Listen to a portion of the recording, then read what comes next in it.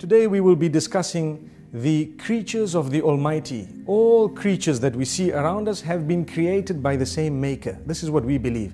So in actual fact, we are part of one family. How? Because we have a common Creator. And this is reiterated in the hadith of the Prophet ﷺ, where he says, Al-khalqu iyalullahi fa-ahabbul khalqi ilallahi ahsanukum li'iyalihi. He says, all creatures, the entire creation, is like a family of Allah, a family of the Maker. And the best from amongst them is he who is best to them, which means to the family of the Maker. So if I want to know if I am the best, I need to ask myself, how good am I to the rest of creatures? We have spent some time in the past speaking about family and relatives and other human beings and so on, and unity and what have you, so many topics. But today we'd like to discuss it from a different angle.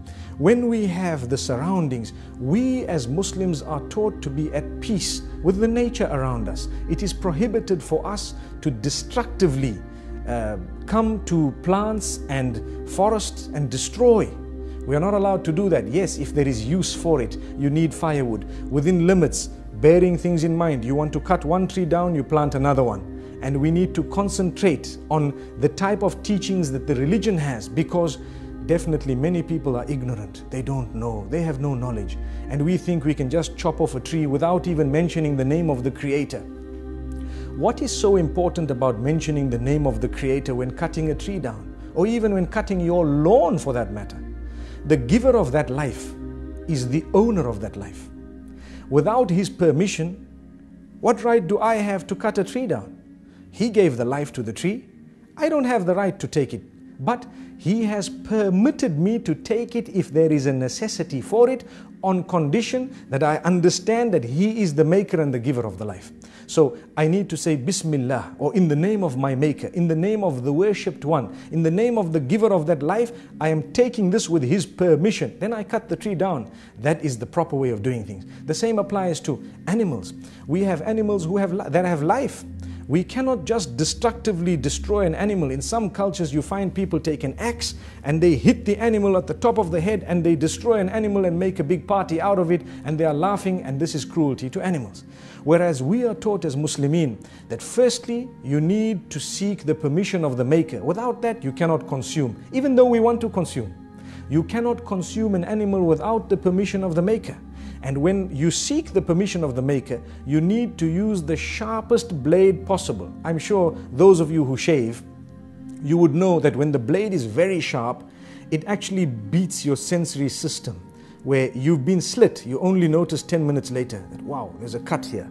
You know, so why? Because of the sharpness of the blade. So Muhammad, may peace be upon him, says you should use a sharp blade, and you rapture the central nervous system in such a humane way, so quickly that the animal does not feel that it has come to a halt. It basically comes to a halt without feeling anything, because you know how the central nervous system works.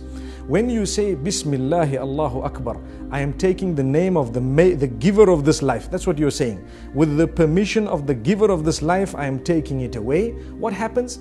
You calm the animal down. We've done it. We know how it works. It's calm, completely calm. And when the animal is calmed, one quick movement, and you find the message cannot move from the bottom half of the body to the brain, because the jugulars are slit, and from the brain it cannot come back to say I am hurt and feel the pain. Those of you who know how the central nervous system works, so there is no pain felt, and it numbs to a halt.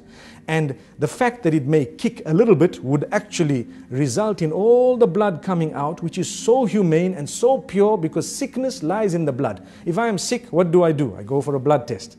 Then the sickness is picked up in the blood. So if the blood is drained, there is no sickness. And for this reason, it's important for us to know that is the most humane way.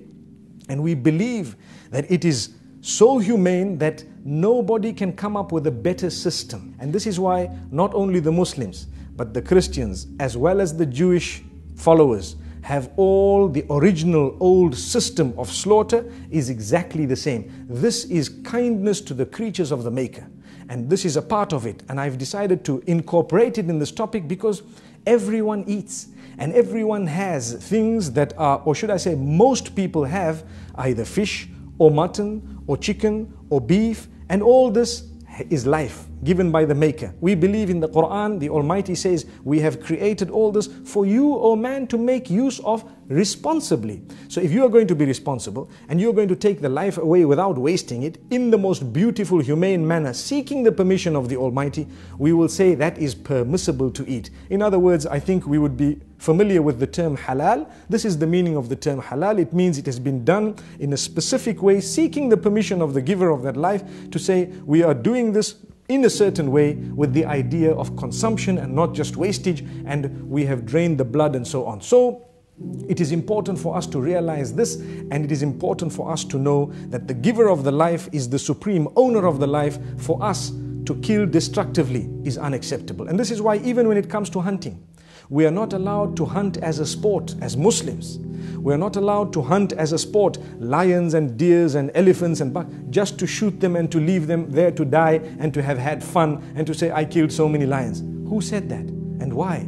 Even snakes, for that matter. When it comes to a snake, when it is harmful and coming to you, you have the right to seek the name of the giver of that life and then destroy it for the reason that it may attack you. The same applies to the other harmful animals. But to go out of your way to search for these animals and look for them and make them a sport and start killing them, even that we do not teach as Muslims. Imagine how pure religion, imagine how much consideration we have for animals. Do you know that even when it comes to a dog, there was a certain woman mentioned by the Prophet, may peace be upon him, that she had very bad habits, but she was granted paradise by the Almighty because one day she saw a dog that was thirsty and she decided to spend some time to give it some water. And because of that water, what happened? It resulted in the pleasure of the giver of that life, the Almighty. And he said, I am granting this woman paradise without reckoning because of her good deed. All thanks